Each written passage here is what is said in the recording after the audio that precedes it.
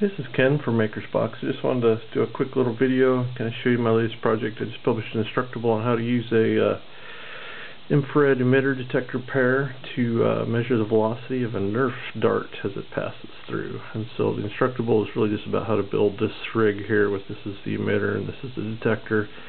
And then I've actually got into a little more advanced project here that I'm still finalizing, but you can see the IR shining right there, and as the dart passes through, I've got it so it'll flash. I'm thinking like a muzzle flash, and it's itsy bitsy microcontroller. It's battery powered.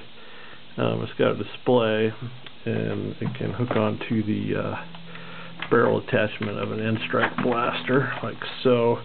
And what I've got here is a thrift store rapid strike I just picked up, and I'm gonna just crack it open and start modding, putting a lithium battery in it. So I kind of wanted to get a baseline on how it's shooting right now, and I can pretty much guarantee it's not going to be great. So this button on the bottom resets it, so it's just flashing, waiting, and I'm just going to fire this.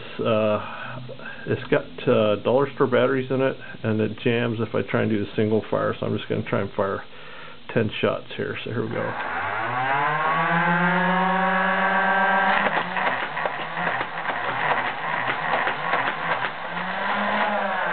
Wow, we got all 10 through. So it's alternating between the shot count and the velocity in feet per second. So that last dart was 41.3 feet per second, which is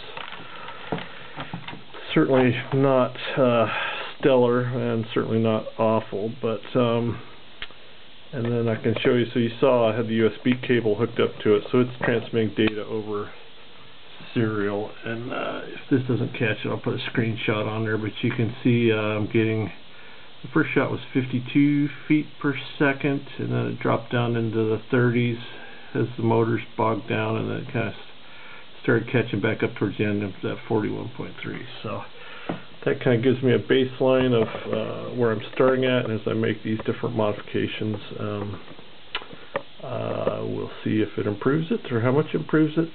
And alright, so this is Ken from Maker's Box. Thanks for watching.